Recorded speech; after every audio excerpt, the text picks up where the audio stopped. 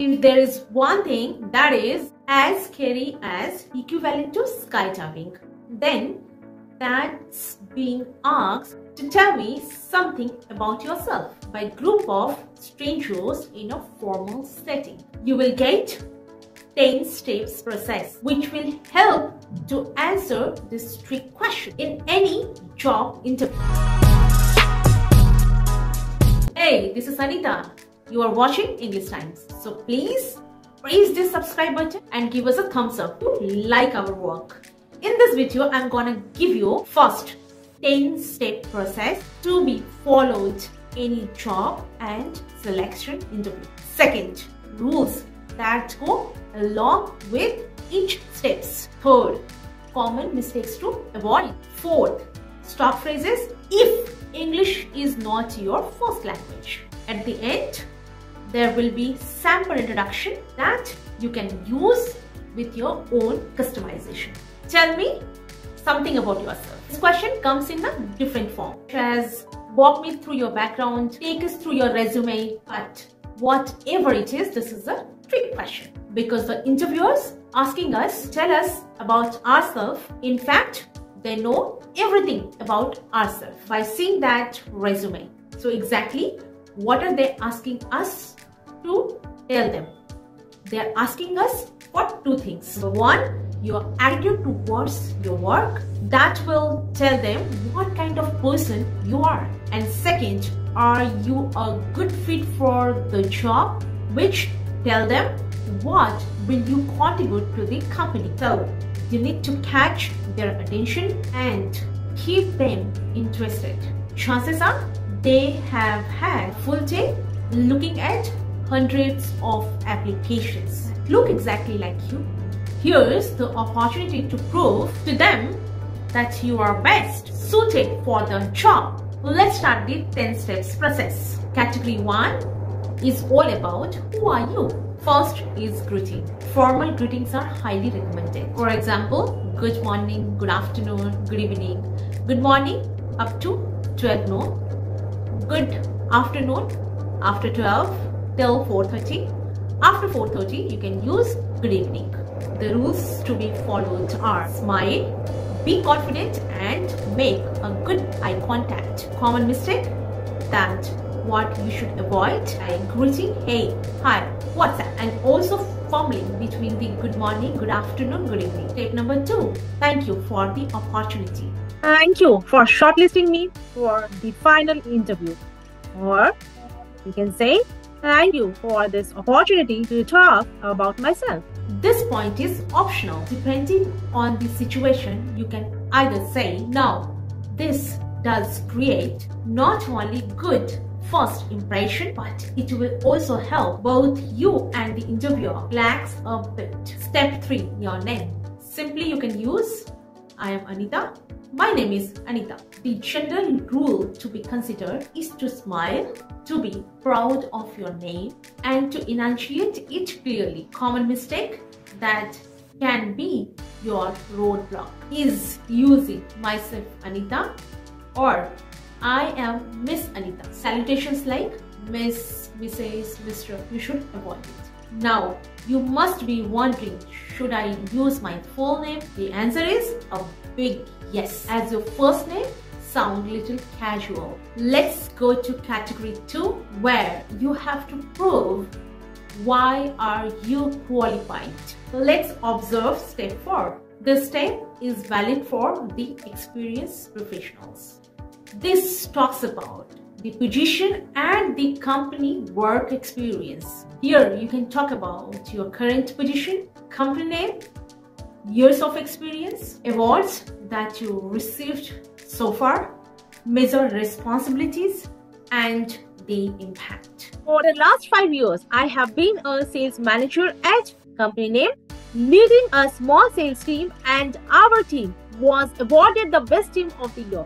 For 2 years in a row, I have worked closely with clients and built some key relationships. I am an HR manager at company name, looking after the key functions of recruitment, compensations, learning and development. I have our 5 years of experience in this field, and we have been able to increase our employee productivity by 8% during this period.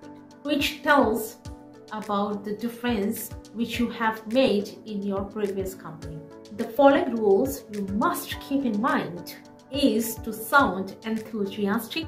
Don't sound pompous like, hey, hi, or I'm energetic, oh, I know everything. Do not use like this. Try to make it a sound that you are a good team player. Third, tell them something over and above resume. Last, give proofs for your claims to make it credible or believable. Now, I often get this question. I start with most recent position and go backward or other way around. The answer is always start with your most recent position and go backward only if it covers highly relevant or most important thing. Otherwise, your resume covers all of that. Step 5 is all about the qualification. If you are a fresher, you cannot have step number 4. Hence, jump right away into step number 5.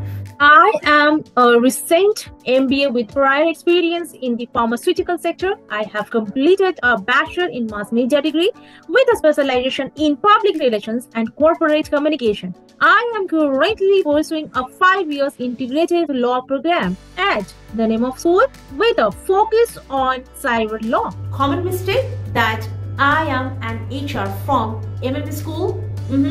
If you are a fresher and only telling about your college and degree is not enough, this is the time to add. I was part of the research project on how modern technologies change the way of teaching in the future, where we worked with an ed tech company to evaluate the efficiency of some tech-based teaching intervention.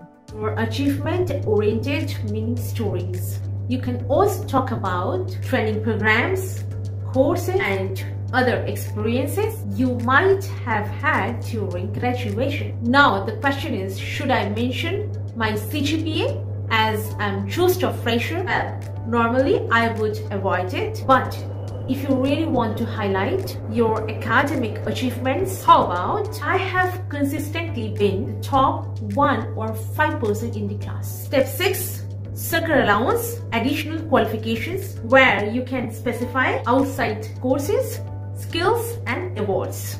I have completed a 6-month computer animation course from the name of institute. I am proficient in German and Spanish. I have learned .NET, Java and Python courses, which have helped me in completing a project on banking statistics.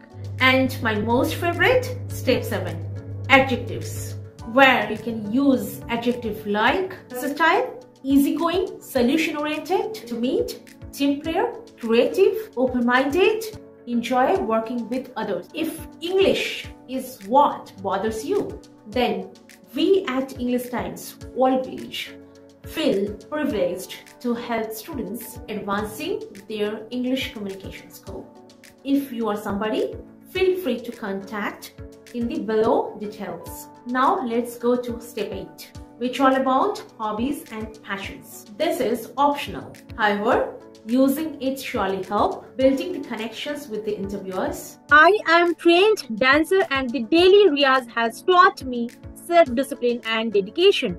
I am keen runner and this not only helps me keep fit but also helps me network with other runners in the community. Keep these sections really brief. Step 9 talks about your family. This is an options. Use it strategically. Else you can use if the interviewer proposes to know more about your family later on. Now let's quickly jump on to category number 3, which is why are you here? To understand this, let's go to step number 10, which is all about closing. You need to keep 2 points in mind. First, why are you applying for this job? Second, why are you right fit for this job? You can also talk about the future plan, connect them to company's goodwill. Although I love my current role, I feel I am now ready for a more challenging assignment and this position really excites me. You can also show your research that you have done about me and add a little bit of flattery to it as well at this point. With my passion for sport and my skills of data analytics, I wish to work for a leading innovative sports analytics company like you, and I do believe I can make a positive impact. Some rules to follow for step 10. First, read the job description. Second, sound enthusiastic about your position. Now, let me share some final tips.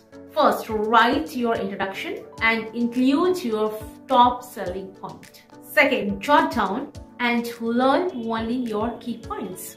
Let your answer be in the flow. Third, length of introduction should be up to 1 minute. Going more than that makes it less appealing. Fourth, maintain eye contact and look confident.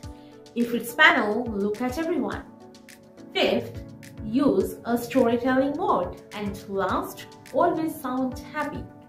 Let me share a sample introduction which will encompass all the steps that I have described. Good afternoon. Thank you for shortlisting me for this interview. My name is Anita Swai. I am a sales team leader at PQR for the past 5 years, making significant inroads into new territories with our products. I have worked intensively in both the rural and semi-urban markets, understood the dynamics and built some strong distributor relationships. I am an MBA from XYZ with a strong background in marketing. During work breaks, I enjoy trekking and mountaineering. This activity has shown me that good strategy, consistency, and determination can help you overcome any obstacle. I am a person who thrives in fast-paced environment, and right now I am looking for an opportunity to apply my marketing expertise along with my creative problem-solving skills to an innovative marketing company like yours. I hope you like this video. Do share with the people whom you feel need this content. Do subscribe and put in the comments that you liked. If you need any such videos in future, stay tuned for more. And then take care. I will see you in the next video. Bye-bye.